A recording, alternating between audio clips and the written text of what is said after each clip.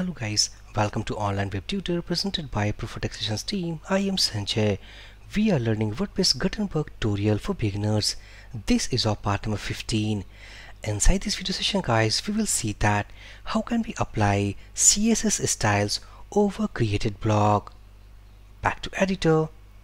Inside last video, this is the post we have developed. Click on this view link. So inside this page or post, this is the content what we have provided via our custom Gutenberg block. Back to admin panel, click on this edit link. Now inside this, as we can see here that this is the post title and this is the content what we have added via our custom block.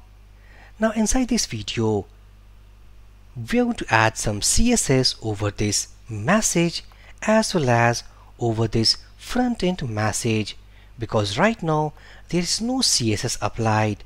So we want that some background color, some text color, some let's say about font families we are going to apply so that this simple message looks much better. So how can we apply the CSS over this message? So we have two options available. Either we can make our CSS object inside this JavaScript file, or we can pass inside this attributes list, or in alternative way or the perfect way that these are the two files called editor.css as well as style.css that we have made for the styles over admin layout as well as over for the front end. Because these two files we have already linked with this block. So let's say that we are going to apply some CSS and this is editor.css file. So this file will apply the CSS over our admin layout of the block.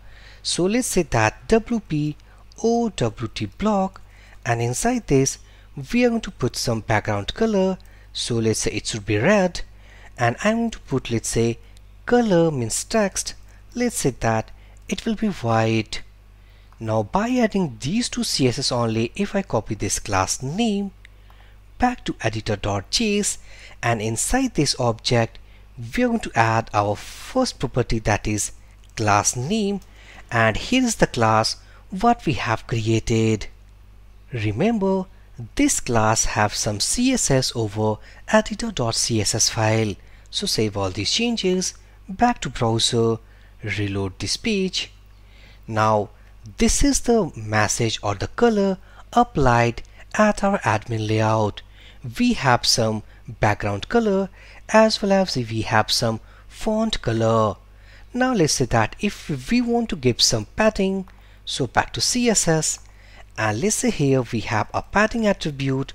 Inside this, let's say 10 pixel. Save this change, reload this page. Now this time we have some padding inside this style. If we go inside this front end, reload this page. Now here inside this front end we have no CSS. It's because for the CSS of the front end we have style.css file, as we have linked all about the different CSS file. So before that, if we inspect this HTML block, go here inside this code. Now as we can see that inside this paragraph tag, this is the class what we have developed inside editor.css file. So by the help of this class, we have actually applied the CSS over this message. So let's say that in the same way we are going to add some class over this, and by the help of that class we will do some CSS. So back here, let's say that open up called style.css, let's say wp owt, let's say user CSS, and here inside this, let's say background color, we want something, let's say gray, and next we want something color equal to white, and let's say padding I want something 10 pixel. Now inside editor we have our red color background, but inside front end we have gray color background. Back to JavaScript file. Now same attribute we need to add to save to database table. It's because by saving this data, it renders our data to our front-end pages.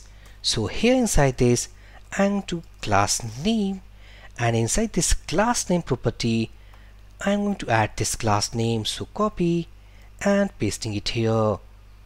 So go here,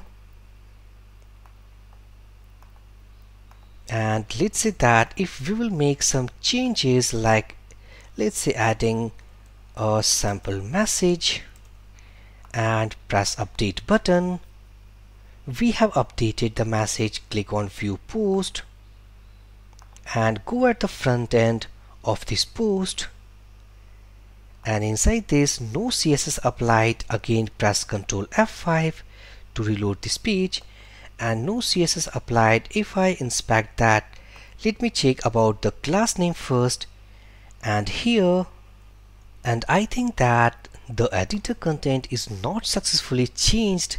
So again if I press Ctrl F5 to reload, so that our JavaScript should be reload in a proper way, and here get rid of this, or also let's create another post. Click on add new, click on this plus icon. I'm clicking on this, and this is the CSS we have applied. Let's say that second post, click on publish button, and we have successfully posted our post.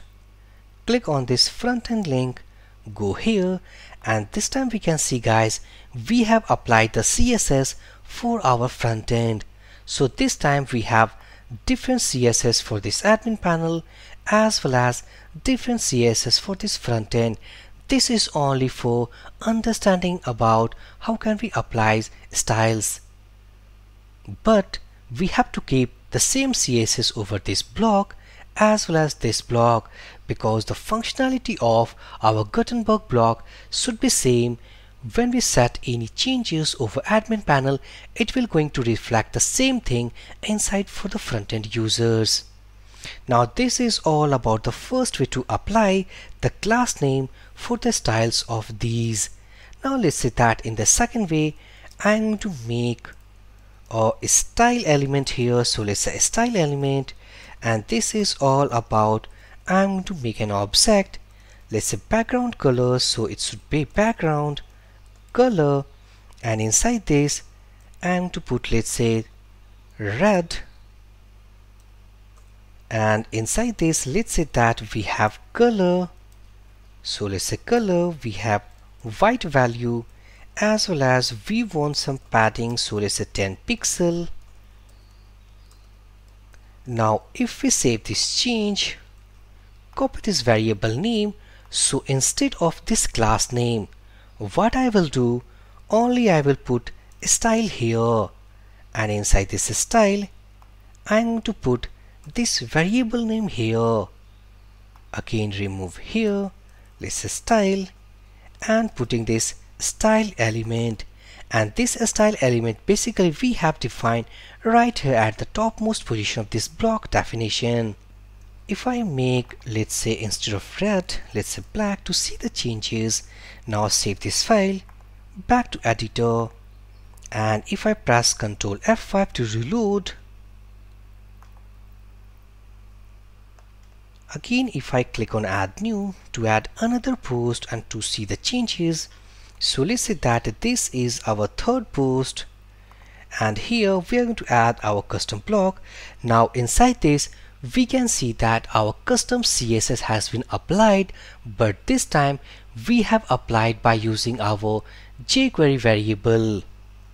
If we click on this publishing the post has been successfully published.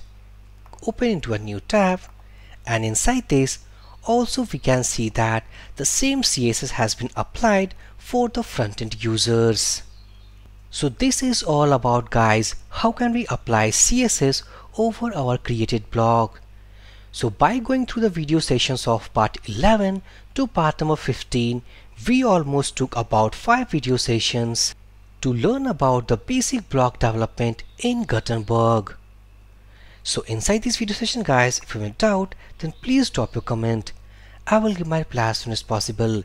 So for this video session guys, thank you for watching and have a great day.